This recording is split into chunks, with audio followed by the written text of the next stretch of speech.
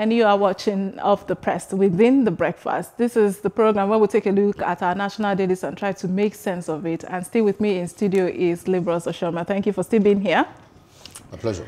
All right, we have a couple of papers this morning to take a look at, but we shall begin with the Nation newspaper as it will be displayed on your screen. Before that is done, we would read out health workers begin strike, and that's on page 6. MBA to lawyers ignore Malami on stamp fees. We have the picture of Akpata there. AGF wrong, says Akpata. The story is on page 8. And Nigeria's debts may rise to 34 trillion naira in the third quarter. And that story is also on pages 17 to 24, quite elaborate there.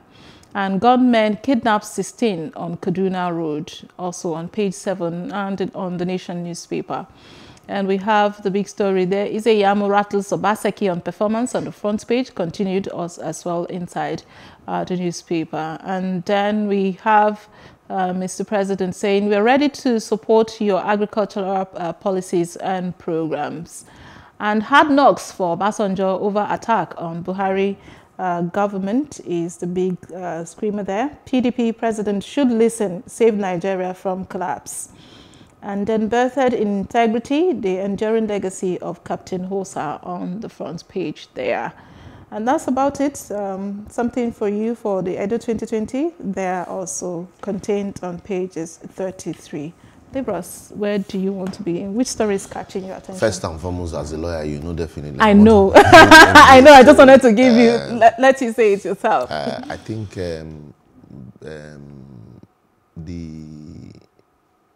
the argument here, I've listened to argument for and against, and including some of the ridiculous ones.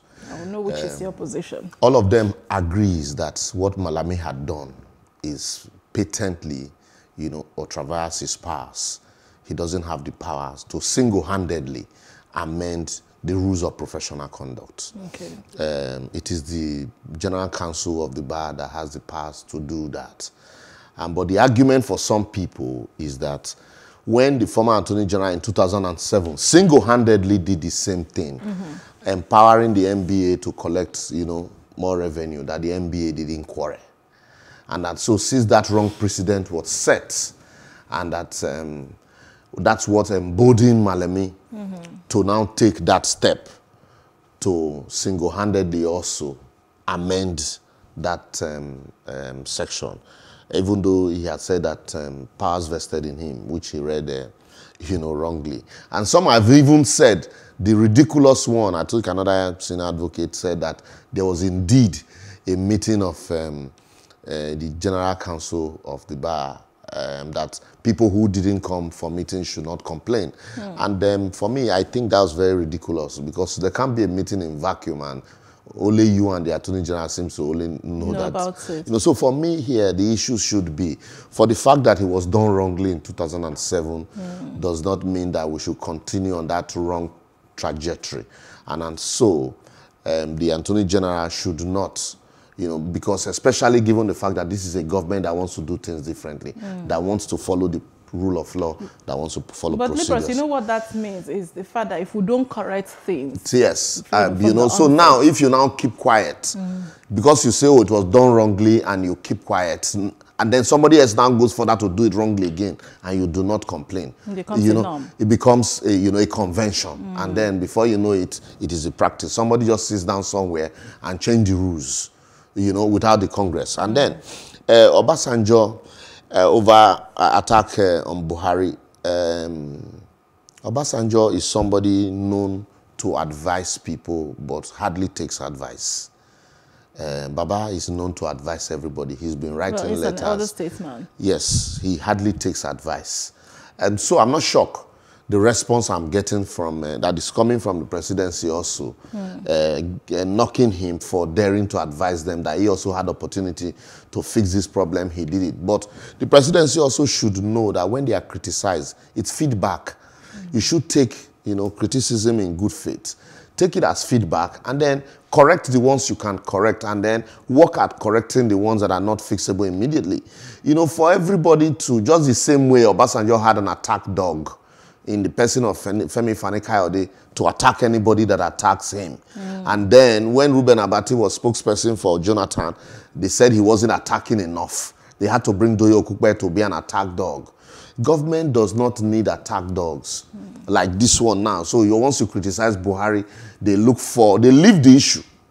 Nobody will address the issue, and then they do it to us on Twitter, on Facebook, and, you know, I have a sister, Abigail in Abuja. She's a lawyer too. They'll be calling her, yes, your brother is on TV attacking government. And then they leave the issues that we are talking about and then attack your person. It's the same thing that government had been doing consistently. And that is what they are doing now also. But that won't lead us anywhere. For the fact that Obasanjo did not take advice, or Obasanjo didn't do it well, or Obasanjo created division. Obasanjo didn't create divisions. Even in Obasanjo's time, there were more synergy. Abaribe granted an interview, and he said even during Obasanjo's time, you could find every tribe, you know, at the presidencies. And so if you have a problem and you can't reach, you know, the highest office, but you should be able to relate with somebody from your tribe, because we're very tribal people. Yeah. But in this government now, you know, that he pointed it out that the highest southeastern person at the presidency is a photographer. So what influence can he weigh? So all of these are things that are patent, and the government should, you know, in all honesty, address the issues. Address those issues. And then on the issue of health workers, why government is talking about increasing fuel price, or is it deregulation, they call it now? You have a crisis on your hand. Pandemic, the Secretary of the Government of the Federation went to Gwagwalada Hospital, that's a national hospital, said he didn't know that there were no facilities. How will he know? Because they don't attend these hospitals. If not for the pandemic, that you won't be seeing them here. They would go abroad. Akpabio built World's Head Hospital, World Standard Hospital in Uyo, but that hospital was not good enough to treat his minor bruises he sustained from an accident. He had to go to London. The president's wife just came from Dubai also for small treatment. And so, you promise health workers, you know, allowances. Because they are even people are donating money, contributing money in other societies to, you know, thank their health workers, their frontline workers. But here, the government would rather spend money on themselves, buy cars for traditional rulers, buy jeeps for judges, as if that's their responsibility. And then you now leave those people that are the front line of saving lives, of enhancing your responsibility. Died, I mean, some of whom have died. Yeah. Maybe after this one, you will soon hear that police will go on strike also. You'll soon hear that the military has gone on strike, because, you know, it is replicated in every sector. The education, nobody even wants to go there. If not for the pandemic, maybe ASU would have been on another strike. They're still on strike anyways. Okay. You know, so all of this, because of irresponsibility on the part of government, they tell you cut costs, but they also do not want to cut costs. That's unfortunately, you know, the problem. And I don't know if I can take, you know, one last one, also a matter of interest. The debates, the Edo State governorship election debate. For the first time since the campaigns, this is the only opportunity where, you know, questions are put to, you know, the contestants on, you know, what they want to do or what they have achieved. And I would also want to encourage us to, you know, have not just one-off. Let's make it part of the rule. Let it be a culture. Let it be a culture and a practice here, that there must be at least 3-4 debates organized by people, independent people, so that the people also, yesterday was a television host that had the opportunity. People also, you can have a panelist drawn randomly also, you know, to at least have questions. People can, you know, send in questions, you know, interact with them and ask questions. And for me, that should be encouraging. Even though I watched the debate, yes, I could say the two contestants ran head to head, but there were a few issues also, a few questions that also the answers were just, you know. Those are the kind of things that will be addressed. On subsequent, you know, debates. But it is good. We are gradually building a debate culture, and we should encourage it. All right, thank you for your thoughts. And that will be it for the Nation newspaper. We will take a look now at This Day, and it will be displayed.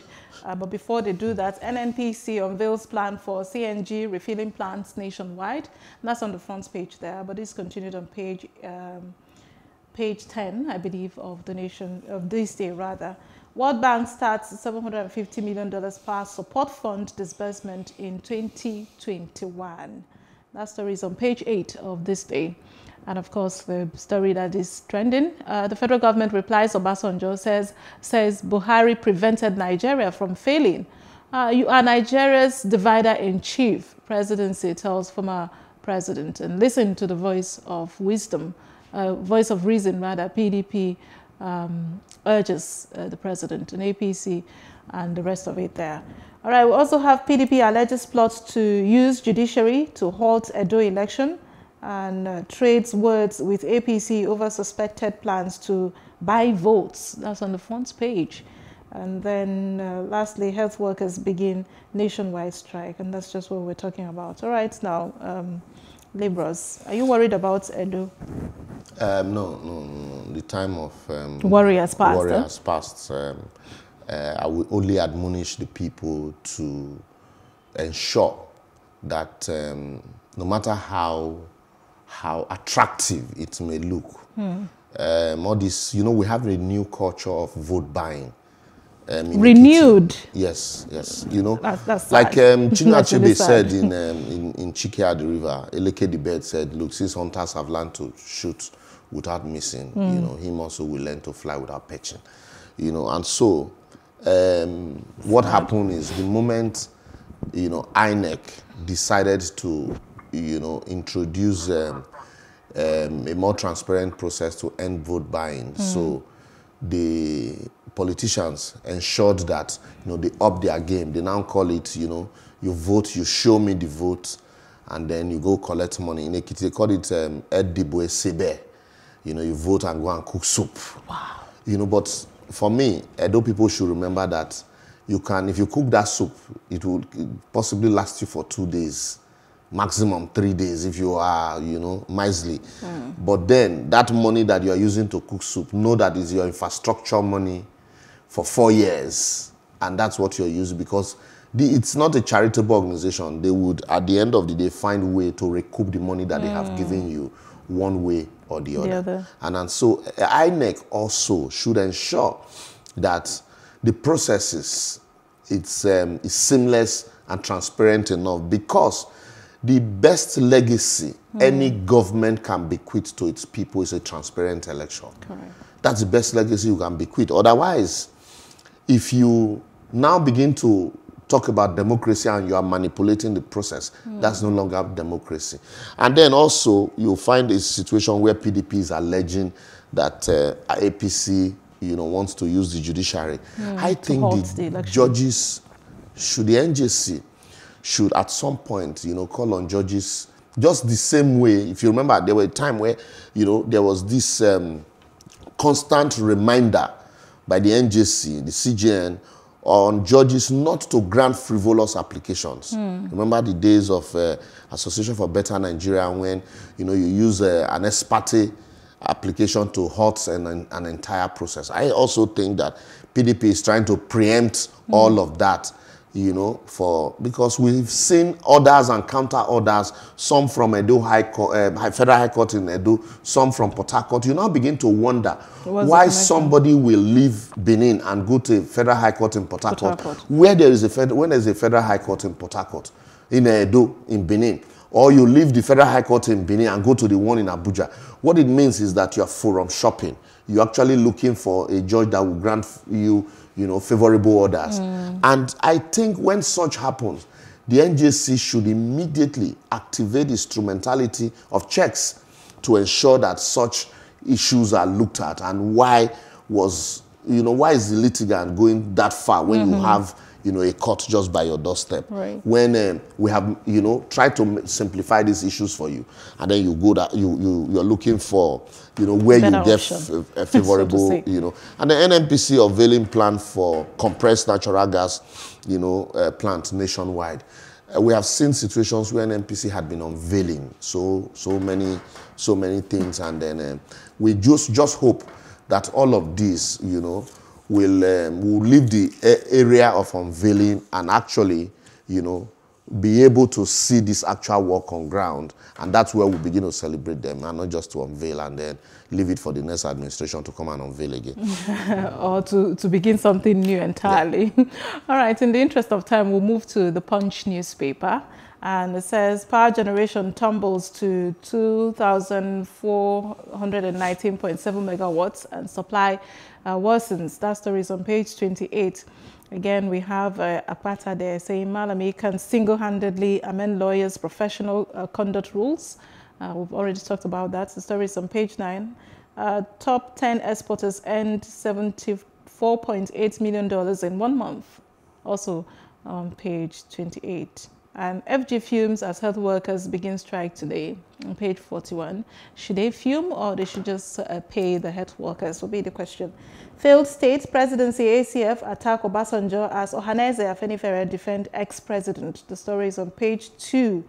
And then we have Edo decides somewhere there. PDP and APC fight over vote buying and plot Tinubu mentioned. We also have leaders group decries tension ahead of the poll. PDP and APC rain harsh words on governor candidates and deputy on page 20 as well. And then we have confusion trails drowning of 2 Lagos residents in flood. Oh, that's unfortunate. Palm wine seller beats up policewoman over missing 150,000 naira. Interesting.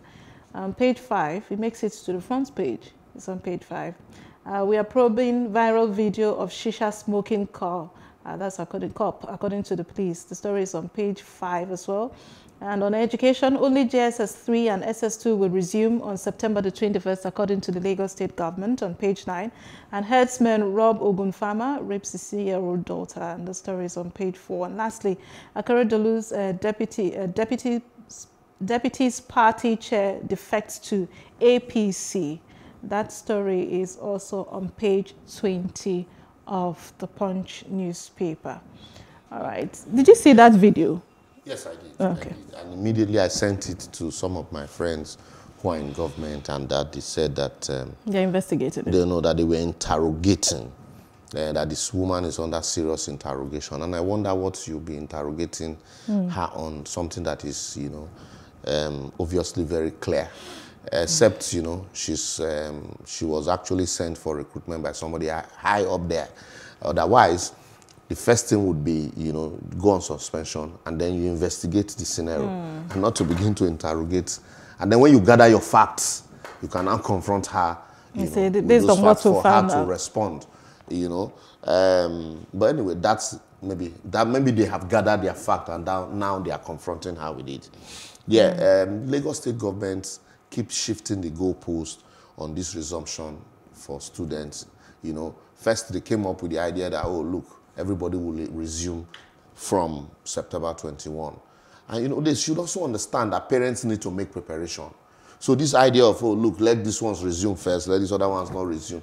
It is... according to them, it's to maintain social distance. Maintaining protocol. Social distance, yes, I agree. But you should, when you came out first in July to say the schools will resume by September. Later, but they said they would review. This commissioner now said, no, we didn't make such statement. And then you now came back and said, okay, we'll review. And then you said September 21st, schools will resume. And while schools were announcing resumption for even primary school people, you came again and said, no, it's GS3 and SS2 students only. You should be specific on what you want to achieve, you know. So there are some students who are in boarding houses. There are parents also who are looking for money to pay school fees. So they understand all of these things.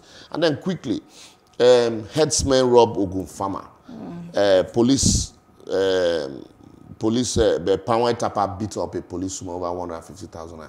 This thing, all of these, first and foremost, the palm wine seller, these are issues that had been with us. A lot of issues are boiling over if not properly handled. Some people have alleged that in some cases when police recover money to even hand over those exhibits is a problem in most cases. So recover money from, how do you mean? You report a matter of fraud now, and then the police recovers the money. To hand over the money to the complainant in some cases is a big problem. And so you find some people also now, a situation where somebody will take the law into his hand to the extent of even assaulting a police officer. It's, frightening. And then the issue of herdsmen robbery. Now some of us can't even travel, we can't drive. I used to love driving. On Friday morning, I just take my car and straight to Benin. But now I can no longer do it for fear of this. A friend of mine coming to Lagos now to go to Ibadan. We are looking for how to, look for security to, take him to Ibadan. So all of these issues, it is not enough for police just to tell us that they are on top of this situation. And every day it keeps happening. Initially, we saw because the president is from Fulani, we shouldn't be adding Fulani. No, now just leave it as. Initially it was militant or bandit. But you cannot separate, the boldness of these Fulani headsmen from the silence of government. And, when you are silent about these issues, it's embodying them to consistently, do it. And that's why government should do something. We should ensure that security it's heavily deregulated. These are issues we should be talking about, and not a situation where, you can have a federal police, but also help the state to set up, security structures, because insecurity is local. And so security also should be local. The people should understand their terrain much more than somebody who is transferred from Benin Kebbi to come, to provide security in Aniocha or in Orogu. How much of this area does he know? He will want to preserve himself, especially given the fact that he does not have the required, facilities to properly protect the area. So we should look at how to ensure that security is a local, thing that the state government should be able to handle. And so look at, we're talking about Amoteku. You say they can't bear arms. So you give them uniform. Like Fela said, uniform na cloth, na tailor the swam. So it's not, the uniform cannot protect anything. How do you use just bare uniform to stop a man with guns? Now we're even saying that bandits even have more firepower than our, security personnel. So these same governors would donate vehicles and provide a trust fund to buy arms from the federal government. Some of the money can be frittered away, and yet they cannot set up, their own security, and they are chief security officers of the state. And then lastly, on that, the promiscuity of politicians, it's something that is very appalling and shameful in this part of the world. Akeredolu's his deputy moved from APC to PDP. He was denied ticket there. He moved to, was it Zenith Labour Party? And now the party's deputy chair, or the party's chair, has defected into APC.